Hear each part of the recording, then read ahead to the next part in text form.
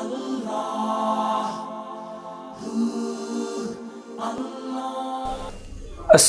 আলাইকুম ওয়া রাহমাতুল্লাহি ওয়া বারাকাতুহু।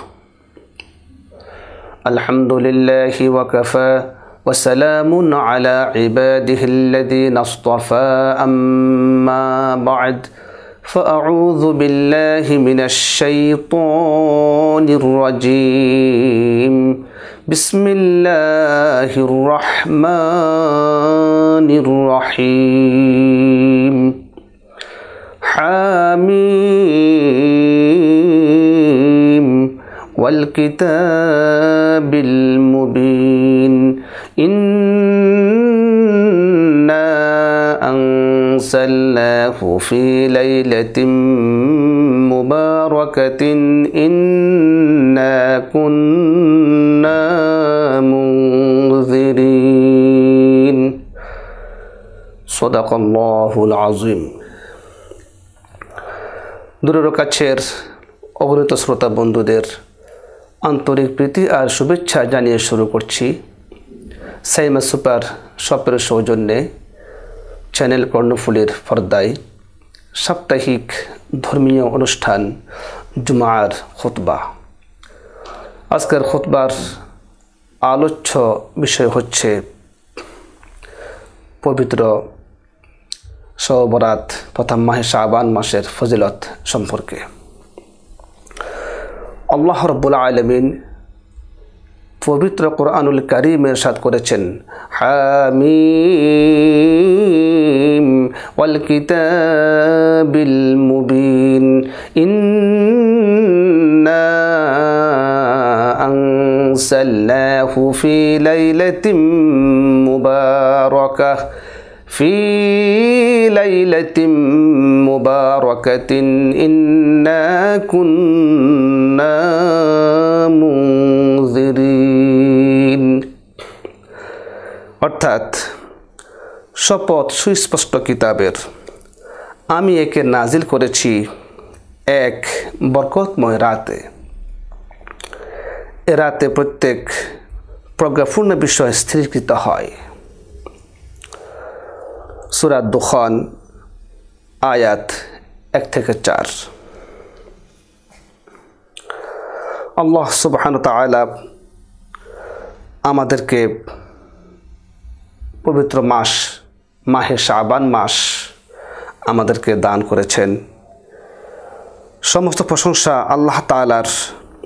আমরা তারই গুণ কীর্তন করছি এবং তারই নিকট ক্ষমা প্রার্থনা করছি এবং আমরা আমাদের প্রবৃত্তির কুচক্র হতে বাঁচার জন্য আল্লাহর সাহায্য ভিক্ষা করছি।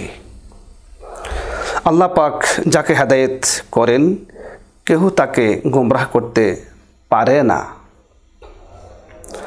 পক্ষান্তরে বান্দা নিজ ইচ্ছায় গোমরাহ হওয়ার জন্য দৃঢ় হওয়ার পর,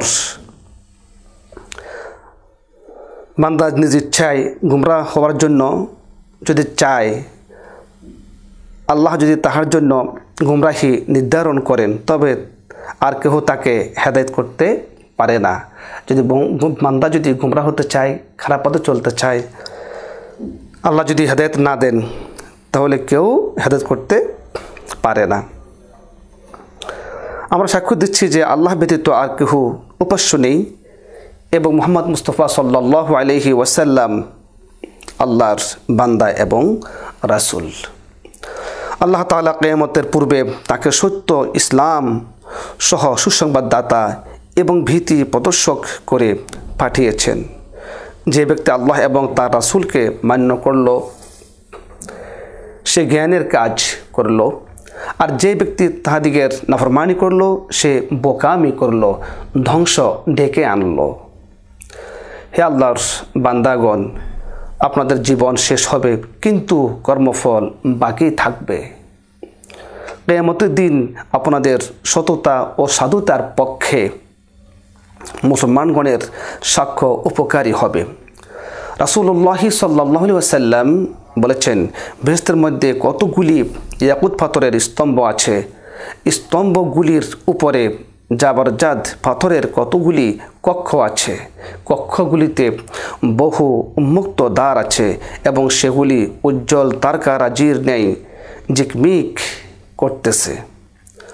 সাহাবাগণ আরজ করলেন, ইয়া রাসূলুল্লাহ সাল্লাল্লাহু আলাইহি ওয়াসাল্লাম, ওই সকল প্রকোষ্ঠগুলিতে কারা বাস করবে, কারা বসবাস করবে?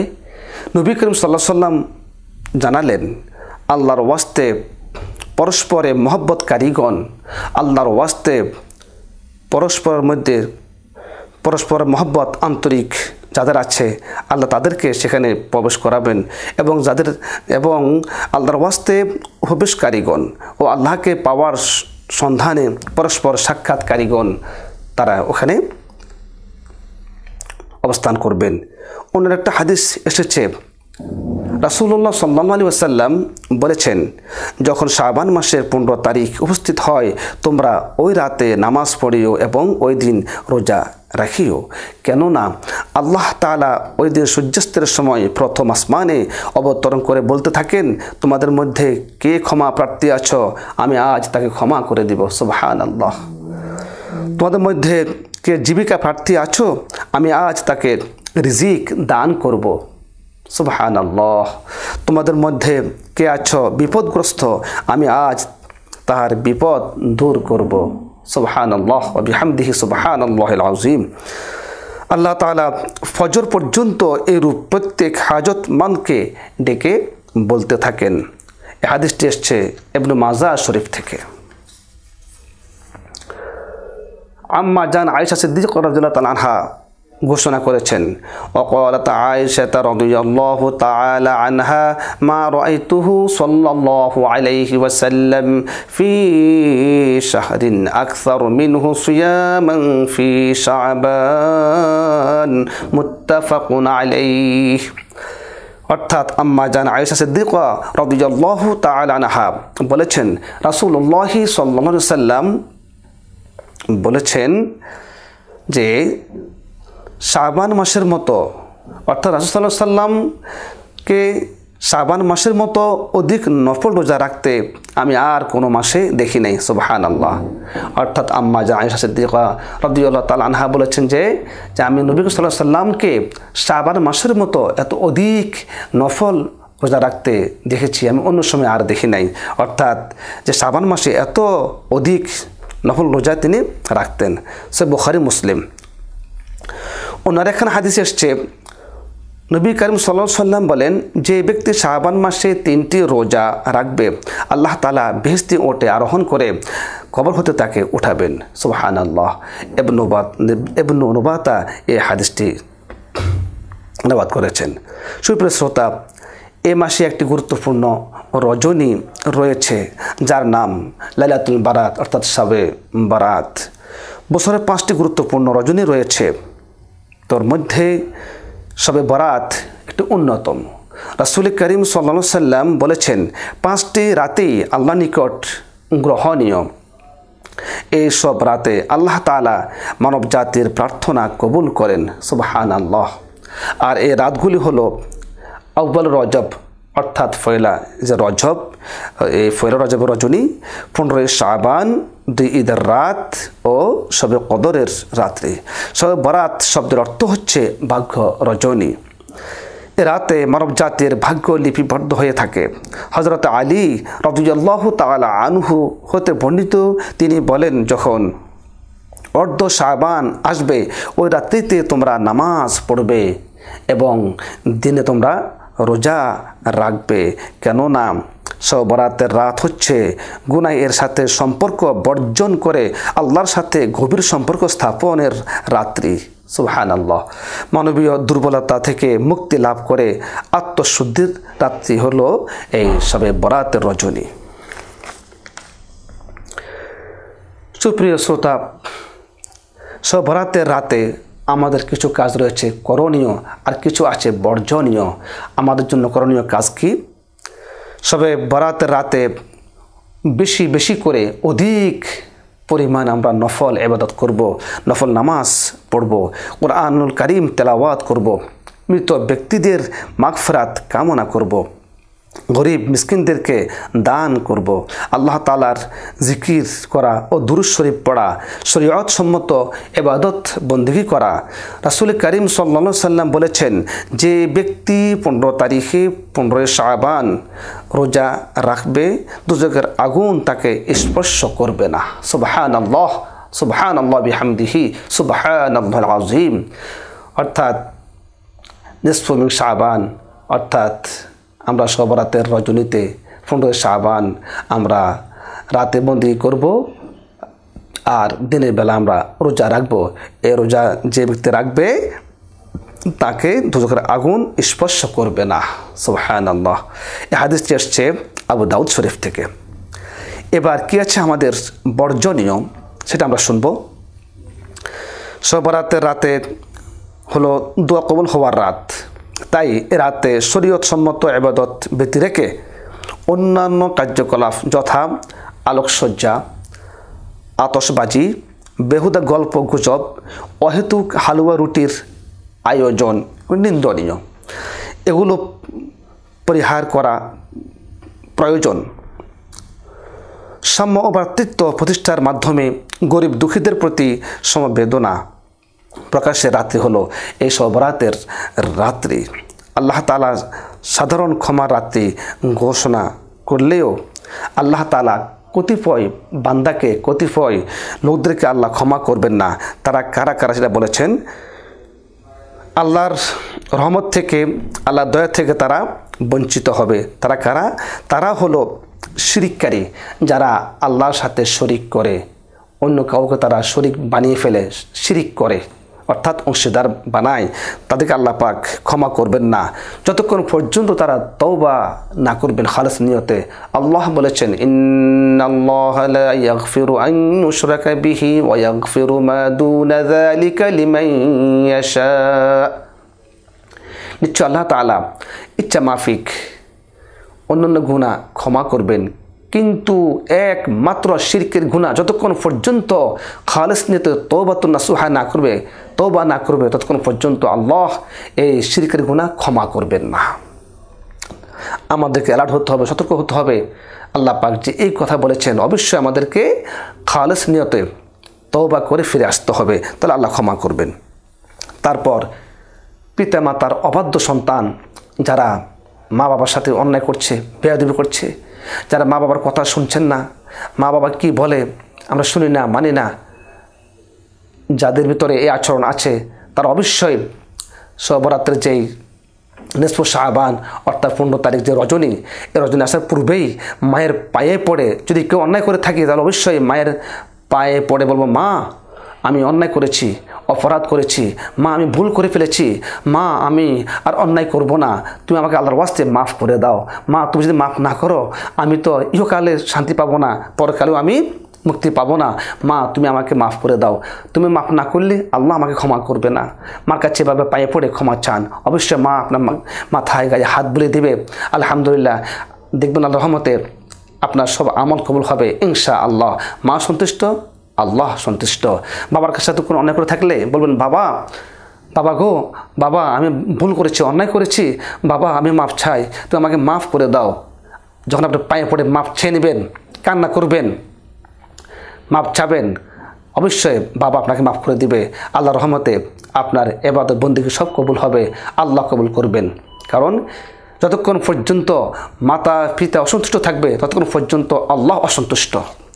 মা বাবা যদি খুশি না হন, সন্তুষ্ট না হন, আল্লাহ তাআলা সন্তুষ্ট হবেন না।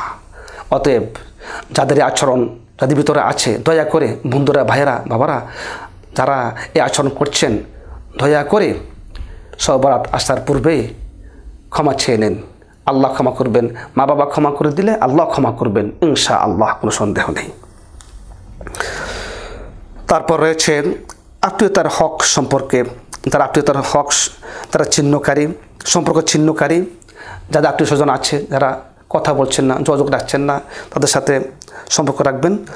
অন্যের প্রতি হিংসা পোষণকারী, জাদুকর, গণক এর উপর আস্থা স্থাপনকারী, যারা জাদুটোনা বান মারছেন, জাদুটোনা করছেন, যারা কুফরি করছেন, হ্যাঁ, এবং গণকের উপর আস্থা স্থাপনকারী, যে আসলে মনে হয় আমার ভাগ্যে এটা সেটা আর রয়েছে, এটা গণক গনে গনে বলছেন, হাতে দেখা থেকে বলছেন, না, এটা আসলে এটা অপরাধ, অন্যায়, গুনাহ কবিরা। নিঃসন্দেহ এখনও তওবা করতে হবে, ক্ষমা চাইতে হবে আল্লাহর কাছে। অবশ্যই আল্লাহ মাফ করবেন। ক্ষমা না চাইলে, তওবা না করলে আল্লাহ ক্ষমা করবেন না।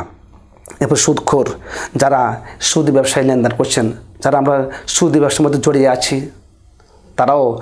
তাদেরকেও আল্লাহ ক্ষমা করবেন না যখন পর্যন্ত তওবা না করা হয়।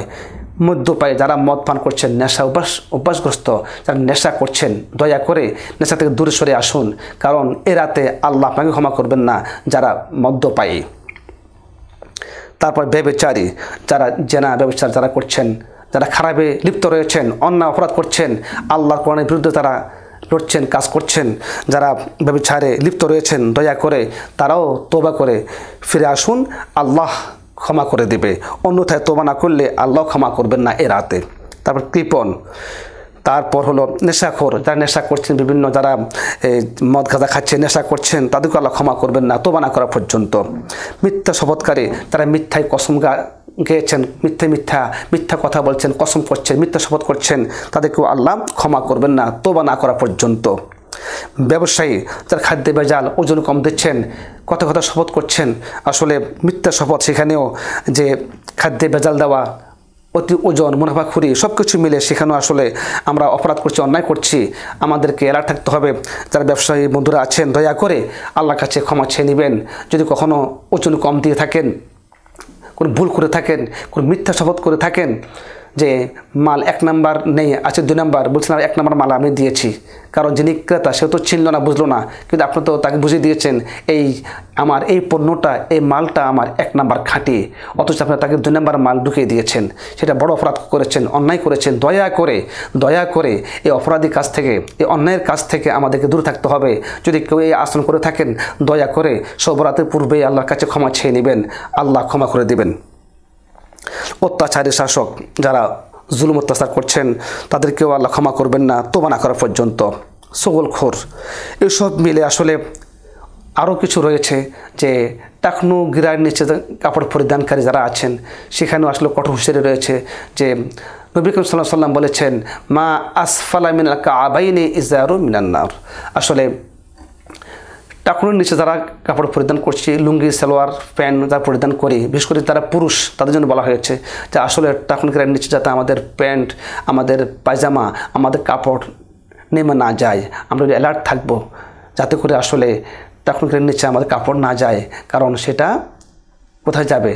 সেটা জ্বলবে, দোজখের আগুনে যাবে। নবীজি সেটা জানিয়ে দিয়েছেন হাদিস শরীফে, যে সেটা কোথায় যাবে? সে অংশটা জাহান্নামে যাবে, দোজখে যাবে। সেটা আমাদেরকে খেয়াল রাখতে হবে, থাকতে হবে সচেতন, যাতে করে সর্বাবস্থায় আমাদের সালোয়ার, আমাদের প্যান্ট, আমাদের লুঙ্গি যেন আমাদের টাকুনের নিচে না যায়, আমরা অ্যালার্ট থাকব। আল্লাহ তাআলা আমাদেরকে শাবান মাস ও শবে বরাতের গুরুত্বপূর্ণ রাতের যথাযথ মর্যাদা ও তাৎপর্য অনুধাবন করে পূর্বের কৃত গুনাহের জন্য আল্লাহ তাআলার কাছে ক্ষমা প্রার্থনা করে ইবাদত করার তৌফিক আল্লাহ আমাদেরকে দান করুন বলে আল্লাহুম্মা আমিন। সুপ্রিয় শ্রোতা, আমরা এতক্ষণ সময় ধরে যা শুনলাম, যা জানলাম, পবিত্র শবে বরাতের রাতের করণীয় এবং বর্জনীয় এবং শাবান মাসের ফজিলত নিয়ে আলোচনা করছি। শাবান মাস ফজিলত মণ্ডিত মাস আল্লাহ পাক আমাদেরকে দিয়েছেন। নবী সাল্লাল্লাহু আলাইহি ওয়াসাল্লাম দোয়া করেছিলেন, আল্লাহুম্মা বারিক লানা ফি রজাবা ওয়া শাবান ওয়া বাল্লিগনা রমাদান। আল্লাহুম্মা বারিক লানা ফি রজাবা ওয়া শাবান ওয়া বাল্লিগনা রমাদান। আল্লাহ, তুমি মাহে রজব ও শাবান মাসের বরকত দান করো এবং রমজান পর্যন্ত হায়াত দাও। আল্লাহু আকবার, আল্লাহু আকবার। সামনে আসছে মাহে রমজান মাস, মুবারকময় মাস সামনে আসছে। মুসল্লানি করম, অবশ্যই আমাদেরকে তৈরি থাকতে হবে, অ্যালার্ট থাকতে হবে, যাতে করে আমার কথাবার্তা, আচরণ, চালচলন, ব্যবসা বাণিজ্য, লেনদেন সব যেন কোরআন শুনে ভিত্তিক হয়। তাহলে বন্দেগী, ইবাদত সহি হবে, কবুল হবে এবং গুনাহ থেকে দূরে থাকতে হবে। যা শুনলাম, জানলাম যে আসলে কবিরা গুনাহ করা কত বড় অপরাধ, কত বড় মহাপাপ। মিথ্যা বলা যাবে না, খাদ্যে ভেজাল দেওয়া যাবে না, ওজনে কম দেওয়া যাবে না, অতি মুনাফাখুরি করা যাবে না, এখন আমরা এক মহাসংকটে আছি। সারা দুনিয়ায় চলছে এখন এক মহামারী, এক বালা মুসিবত আল্লাহ চাপিয়ে দিয়েছেন। একমাত্র আমাদের অন্যের কারণে এটা আল্লাহ পাক আমাদেরকে চাপিয়ে দিয়েছেন। পরীক্ষা নিচ্ছেন আল্লাহ পাক মানব জাতির কাছ থেকে। আবার যারা মোমেন তাদেরও পরীক্ষা করছেন, দেখি কতটুকু তারা বন্দি করছে, তারা আমার ভয় করে কিনা, তারা আমাকে স্মরণ করে কিনা। এটা আসলে বড় এক পরীক্ষা আল্লাহ পাক দিয়েছেন সারা বিশ্বের মানব জাতির জন্য, এক মহা পরীক্ষা। অবশ্যই আল্লাহ তাআলা আমাদেরকে রহম করবেন যদি আল্লাহর কাছে আমরা চেয়ে নিতে পারি। এই যে শাবান মাস, দানের মাস, খয়রাতের মাস, সদকার মাস, ইয়েতিম মিসকিনদেরকে আমরা সদকা দান করব। এখন চলছে যে মহামারী, অনেক আমার ভাই, আমার বন্ধু, আমার প্রতিবেশী যে খানা পাচ্ছে না, তার ঘরে খাবার নেই। হয়তো আল্লাহ আমাকে তৌফিক দিয়েছেন, আমার কাছে খাবার আছে, আমার অর্থ সম্পদ ভালো আছে। যাদের কাছে অর্থ সম্পদ আছে, যাদেরকে আল্লাহ পাক ধনবান বানিয়েছেন, তাদের সম্পদশালী বানিয়েছেন, তাদের উচিত এই মুহূর্তে আল্লাহ তাআলার ওয়াস্তে অন্তত সাহায্য করা, দান খয়রাত করা, সদকা করা। এর মাধ্যমে আল্লাহ পাক আমাদেরকে রহম করবেন, আল্লাহ পাক আমাদেরকে দয়া করবেন এবং করোনার মতো মহামারী যে ভাইরাস, এই ভাইরাস থেকে আল্লাহ আমাদেরকে বাঁচাবেন যদি আমরা আল্লাহর গোলামি করতে পারি, ইনশাআল্লাহ, ইনশাআল্লাহ। তাই আসুন প্রতিটি নিয়তে, প্রতিটি মুহূর্তে, প্রতিটি ক্ষণে ক্ষণে আল্লাহকে স্মরণ করি, আল্লাহ জিক্রে মশগুল থাকি, তাসবিহ তাহলিল করি, আল্লাহর প্রশংসা করি, কোরআন মজিদ তেলাওয়াত করি, হাদিস শরীফ পড়ি এবং কোরআন কারীমের অনুবাদ বোঝার চেষ্টা করি। তাহলে আমাদের জীবন হবে ধন্য, ইহকালীন কল্যাণ এবং পরকালে আমাদের মুক্তি এবং নাজাত আসবে ইনশাআল্লাহ, ইনশাআল্লাহ। আল্লাহ তাআলার কাছে আমরা দোয়া করি, আল্লাহ তুমি আমাদেরকে এই যে মহামারী, যে করোনা ভাইরাস থেকে, অন্যান্য ভাইরাস সহ কুষ্ঠরোগ মহামারী থেকে তুমি আমাদেরকে হেফাজত করো। আল্লাহুম্মা ইন্নী আউযু বিকা মিনাল বারসি ওয়াল জুনুন ওয়াল জুযাম ওয়া মিন সাইয়্যিল আসকাম। আল্লাহুম্মা ইন্নী আউযু বিকা মিন জাহাদিল বালাই ওয়া দারকিশ শাকাই ওয়া সুইল কদাই ওয়া শামাতাতিল আ'দাই। আল্লাহুম্মা ইন্নী আসআলুকাল আফিয়াতা ফিদ দুনিয়া ওয়াল আখিরাহ। হাসবুনাল্লাহু ওয়া নি'মাল ওয়াকিল। نعم المولى ونعم النصير. حسبي الله لا إله إلا هو عليه توكلت وهو رب العرش العظيم. يا حافظ يا ناصر يا باعث يا حي يا قيوم برحمتك استغيث يا الله. لا إله إلا أنت سبحانك إني كنت من الظالمين فاستجبنا له ونجيناه من الغم وكذلك ننجي المؤمنين. আল্লাহ তাআলার কাছে এভাবে আর্তনাদ মুনাজাত করুন এবং মুরব্বীদের, গুরুজনদের যারা ইন্তেকাল করেছেন তাদের কবর জিয়ারত করবেন, দোয়া করবেন। যত মানুষ অসুস্থ সবার জন্য সুস্বাস্থ্যের জন্য দোয়া করবেন আল্লাহ তাআলার কাছে। আল্লাহ তাআলা পৃথিবীর মানুষ যে যেখানে অবস্থান করছেন, আল্লাহ সবাইকে সুস্থ রাখুন, ভালো রাখুন। সে সাথে যেখানে বসে আমরা তোমার খুতবা দিচ্ছি, আলোচনা যারাই প্রচার করছেন, চ্যানেলে কর্ণফুলি কর্তৃপক্ষকে আল্লাহ রহম করুন। সর্বস্তরের কর্মকর্তা কর্মচারী আল্লাহ সবাইকে রহম করুন। আল্লাহ তাআলার কাছে এই মোনাজাত করে আজকের জুমার খুতবা এখানে শেষ করছি। আগামী জুমার খুতবা দেখার জন্য আমন্ত্রণ জানিয়ে আজকের মতো এখানে শেষ করছি। আল্লাহ হাফিজ। اللهم اغفر لي ولوالدي وللمؤمنين يوم يقوم الحساب. السلام عليكم ورحمة الله وبركاته.